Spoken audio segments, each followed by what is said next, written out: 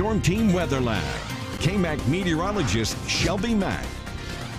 This morning, we're starting off with mild conditions for our Treat Yourself Tuesday. And our treat today is that we are going to be nice and quiet, not seeing too much of a breeze.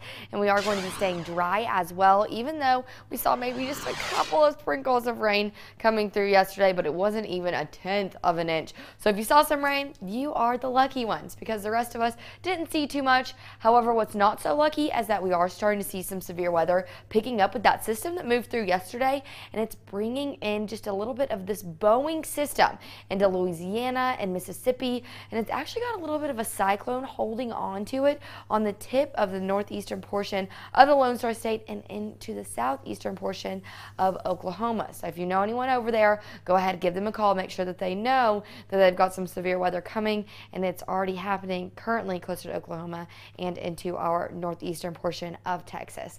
Now locally though, not seeing too much happening, seeing these nice clear skies. Winds are moving in from the northwest, but very calm.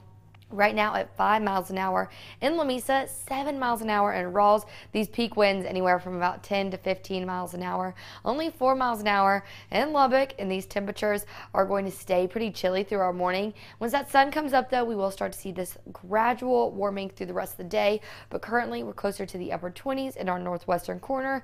Into Lubbock and our central counties, we're closer to the upper 20s and lower 30s near that freezing mark, and then our southeastern counties are into the upper 30s and lower 40s. Feeling just a little bit chillier though because we are seeing such clear skies and because of that breeze, but we are going to start to see these temperatures staying nice and mild as we go into our lunchtime hours, getting into the mid to upper 50s, and then starting to see a little bit of shift in these winds as they move in from the southwest throughout our evening, and so our temperatures will be making it into the upper 60s and lower 70s by dinner time before trying to drop just a little bit into the lower to mid 50s by 10 p.m.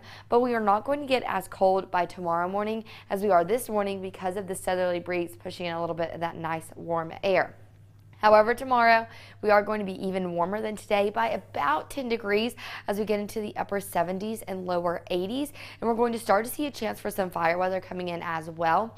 However, this fire weather chance is going to stay at the elevated risk because we are going to be seeing not too much of a breeze coming through, but we will still see a little something happening, and if that becomes a little bit windier out there, we could start to see that critical fire weather for our forecast tomorrow.